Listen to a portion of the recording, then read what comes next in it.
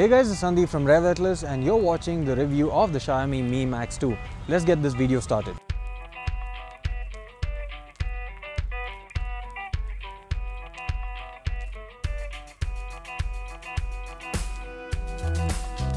Let's start with the design itself. The Mi Max was a large phablet and the Mi Max 2 is no different. At 6.44 inches in terms of display size, this blurs the boundaries between a smartphone as well as a tablet. The device is pretty sleek when it comes to the thickness, but it has a large physical footprint due to the large screen up front and the bezels at the top and bottom. It also has a 16:9 aspect ratio, which makes it a bit wider than some other phones with large display, including the Galaxy S8 Plus, which has an 18.5:9 aspect ratio, and that gives it a feeling that is quite thin. Even the Infinity display with dual curved edges actually makes the S8 Plus feel a lot thinner than it actually is and a lot smaller than it actually is. But the Mi Max does not have much to mask its physical size itself, and as a result it does feel pretty big, and you'll need two hands to use it in most instances, and you'll also need two hands to use the screen unless you have big hands like me, but even for me it's a bit of a stretch. At the back you have a nice anti-fingerprint coating, and while fingerprints still do appear, you can only see it at certain angles, and the entire thing feels really good to hold and gives quite a bit of grip as well. The antenna lines have been redesigned to the edges at both the top and bottom, and overall the smartphone feels really well built and really solid. The weight distribution is on point, and despite the huge 5300 mAh battery, the device doesn't feel all that heavy to use thanks to the well distributed weight.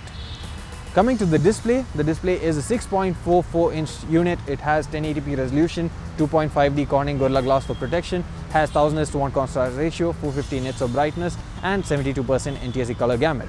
Now indoors the display is beautiful. It works really well, the brightness is more than sufficient, and it feels really good to use thanks to the 2.5D curved glass.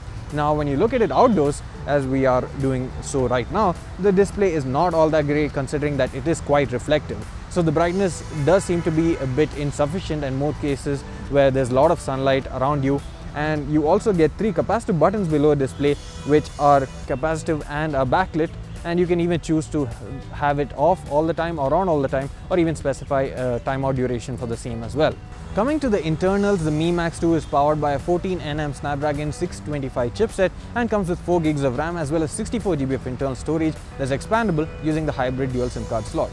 Now when it comes to performance, the Mi Max 2 is not slow. It performs really well and really smooth throughout our experience and does not really hang or give up on us when we need it the most. In terms of gaming too, it does quite well and it's no slouch either, but it's not really in flagship territory either.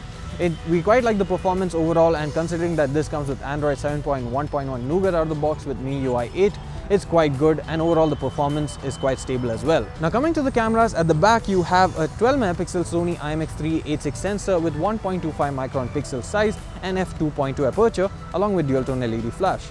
Now the images taken with the camera are quite good in terms of detailing. There's a lot of detail and you can even crop into the photo later to readjust the frame if you wish to do so. The processing on the other hand is a bit heavy in terms of the saturation, especially if you're shooting in HDR. The photos tend to be quite oversaturated, and while it might appeal to some, it certainly does feel a bit over the top to me in some instances at least. Now coming to the front camera, you get a 5MP camera which has f2 aperture, and it's an 85-degree wide angle of view. Now the same punchy colors and the saturation applies to the front camera as well, but I think on the front camera people sort of expected to highlight the colors on the dresses, but not so much on the rear camera itself. Coming to the video recording quality, it can shoot in 4K at 30 FPS, but the quality is strictly speaking average. You get a lot of details, but then there's a lot of over sharpening as well, and as a result the videos don't look as pleasing and there's no stabilization as well. At the top you have the 3.5mm audio jack as well as the infrared blaster port, and the 3.5mm audio jack does output good quality audio, however it is never flagship grade level.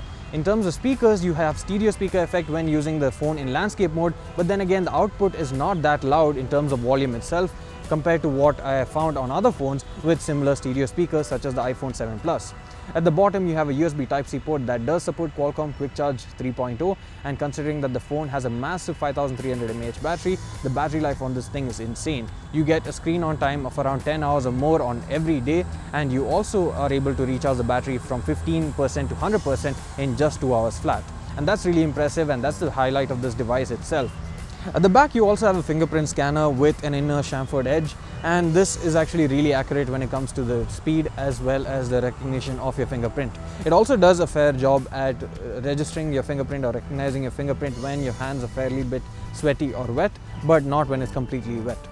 Overall, the Mi Max 2 is a really great smartphone, and at the asking price of Rs 16,999, I would definitely recommend it to those people who are into multimedia creation as well as multimedia consumption. It's also great as a secondary phone for those of you who have troubles with your main phone lasting you throughout the day, considering that you might be using it for multimedia consumption as well.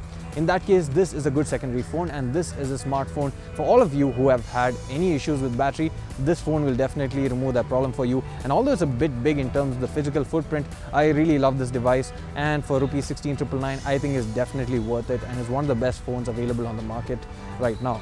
That's it for this video, guys. Thanks for watching. See you again in the next one.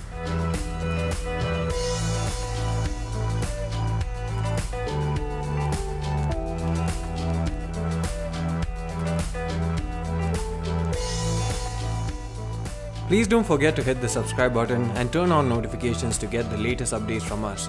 Thanks for watching this video. See you again in the next one.